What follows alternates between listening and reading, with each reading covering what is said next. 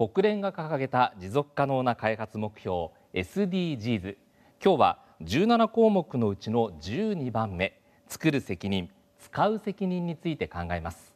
夏休み中の子どもたちに一度は使われなくなったものをリユース、再利用することについて考えてもらおうというイベントが鹿児島市で開かれました。その考えるきっかけに使われたのがこちら、上履きなんです。地行記者の取材です。ごっしゃごしゃだってね。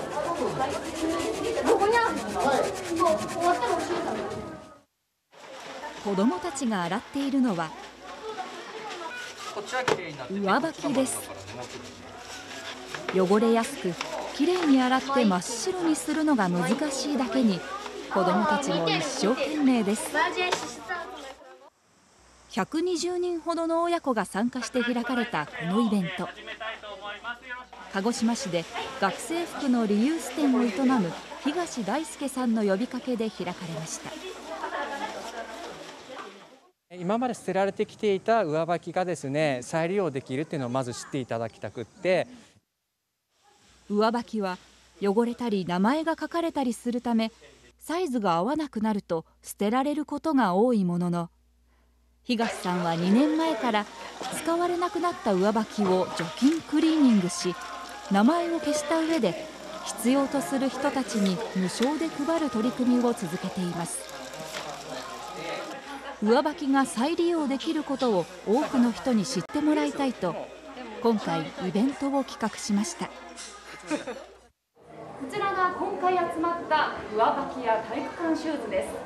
1ヶ月間で個人や学校からおよそ300足が集まりました。白くなってきたね。めっちゃいいよ。石鹸やクレンザーを使ってたわしで磨きますが、白く仕上げるにはコツがあるといいます。はい、じゃあ混ぜしてお外に置いておこうか。そしたらね、白くなるからね。たまに混ぜに行ってね、混ぜてね。はい、ありがとう。ポイントは、手洗いした靴を酸素系漂白剤と50度ほどのお湯が入った袋に入れ、つけ置きすることです。手洗いが及ばないところですね、酸素の力で汚れを全部落としていくので、こういうふうに膨張していくんです。酸素の力でですね。はい、だいぶ違ってくると思います。はい、これだと除菌もできるので、いっぺんにですね。酸素系漂白剤の量はお湯2リットルに対し20グラムが目安で、温度が下がらないようなるべく日向に置き、およそ2時間待ちます。すると、お家で洗った時と違う？全然違う。すごい綺麗。そしてさらに白くするために、今度はクエン酸につけます。じゃあ持ってきて。はい、OK、もうそれぐらいでいいよ。あとはお水できれいにしておくね。あとは洗濯機で脱水して干して乾かせば完了です。家で洗うより綺麗になってるのかなと思いました。ピカピカになりました。そして書かれた名前を消すために、まずはマジックで上から塗りつぶし、その後で工作用の水性塗料で塗って消していきます。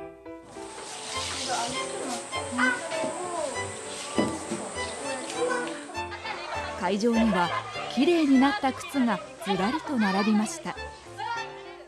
またこの日はこんな取り組みも。こちらには寄付で集まった子ども服や学用品などを無料で提供するブースが設けられています。東さんの店に寄せられた中古の子ども服や学用品。子どもたちも興味津々です。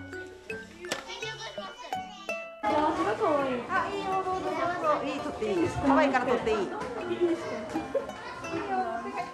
可愛いし、こうやって寄付してくれることで自分がこう選べてすごい嬉しいから、自分もこういうのにまた挑戦してみたいなって思います。こう寄付したりとか洋服を。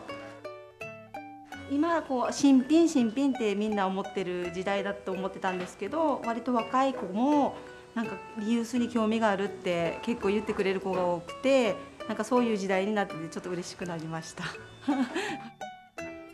今回寄付された300足を超える靴はきれいにした上で子ども食堂のイベントなどで無償で配られる予定です。